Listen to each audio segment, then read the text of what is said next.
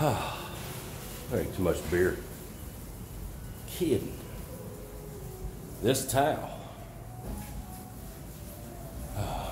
Alright, since it's dark everywhere else, I'm gonna have to say this right here. Never, ever, at any point in time, has this happened to me. Sweating, humidity is like so crazy. Come down here where there's a little breeze still. Well, anyway, my brother in arms finishes taking care of his lady friend like a man does. He comes down, sits on the chair. I pick up a towel. He's on his phone. I take this towel. I start wiping my face off. And he just looks at me.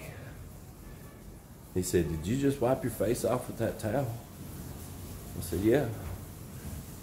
He said, "Dude, that towel, it's got my business on it." And he said her name, I don't remember. Vietnamese name. I was like, "You don't fucking say." So I don't know. Is what it is, I guess, right?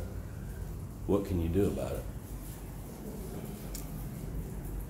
So basically, I wiped my face off with my brother's towel that had pussy juice and nut juice on